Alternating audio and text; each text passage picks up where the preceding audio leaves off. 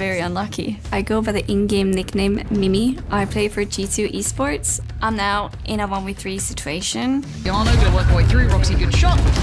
And traded out by Mimi, so... In my head, Sova is probably not gonna peek me, and Jett will probably fight me. Time. And it's a post plant. You've still got... I'm gonna tap the spike. I'm gonna move away from it because this way she might start using her utility. Could be bought for...